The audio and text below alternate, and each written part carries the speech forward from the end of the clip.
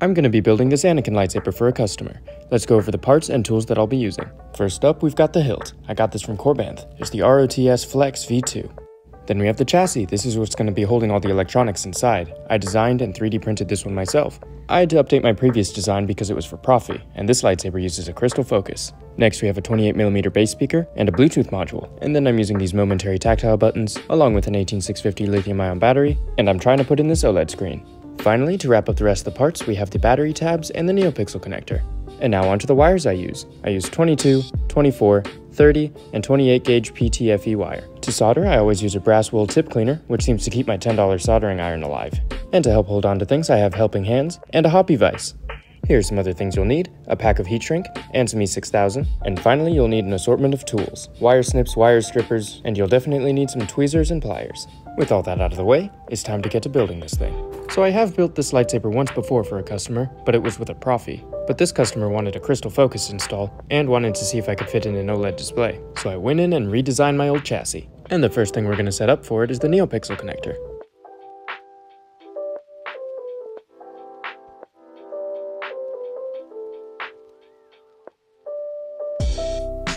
After we get all the pins soldered in place, we can add the wires. So what I have set up here is one data line, 2 negative wires, and 1 blade detection wire. Now I guess I'll add some wires to the Bluetooth module. For those of you who don't know, a Bluetooth module paired with a crystal focus soundboard allows you to control and edit your saber wirelessly, which means you pretty much never have to have access to the board itself, which will be pretty useful with the way that the chassis is designed for this lightsaber. And now with this part out of the way, we can move on to the battery tabs and the speaker. So we'll start with the negative tab. With the negative tab wired, we move on to the positive. With both battery tabs set up, we can now move on to the speaker. This is a 28mm bass speaker. Here you'll see me adding some solder to the speaker prongs. It just makes it easier for me to solder the wires after.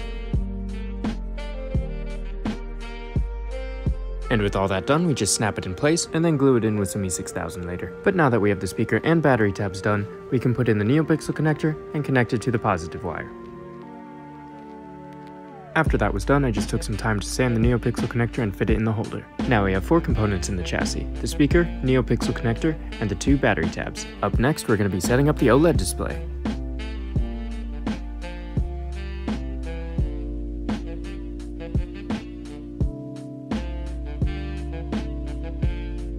All 4 wires have been attached. Let's put it into the chassis now.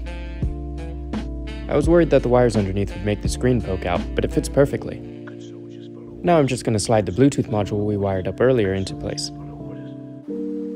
With that done, we only have 2 parts left: the auxiliary and activation switch.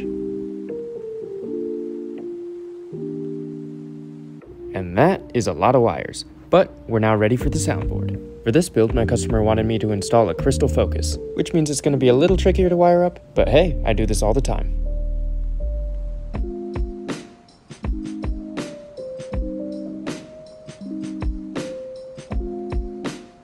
And that is the last wire on the soundboard. Or at least I thought so until I realized I didn't wire in the buttons, so let's do that real quick. Now that the buttons are properly set up, we have everything in place to get this started. So let's see if it works. It made a sound and the display is on, so that's a good sign. Let's see if the aux button works by scrolling through the screens. Looks good. Oh, and it looks like the NeoPixels work. And does the power button work? Sweet, now it's time to try the smooth swing and some clashes.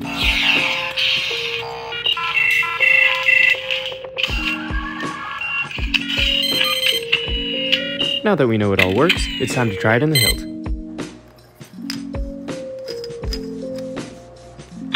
Looks like the buttons are lined up correctly.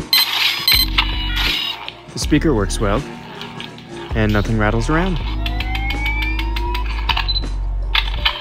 One thing I really like about this hilt is the red button on the emitter acts as the retention screw for the blade, so there's no need to carry around an Allen key or any extra tools. And now for the moment of truth. This resistance. I love it when things work first try. Now we just gotta test the Bluetooth. Everything officially works with this lightsaber, so we can call this project complete. But before we end off the video, I want to show off some of the sound fonts and blade profiles I have set up on here. So sit back, relax, and enjoy the show.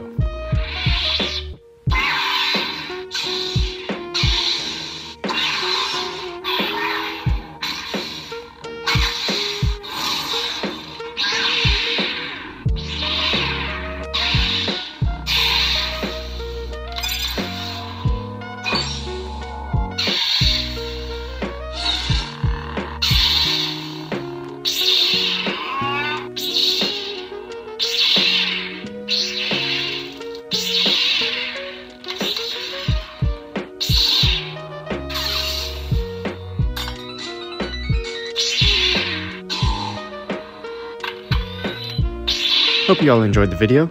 See you next time.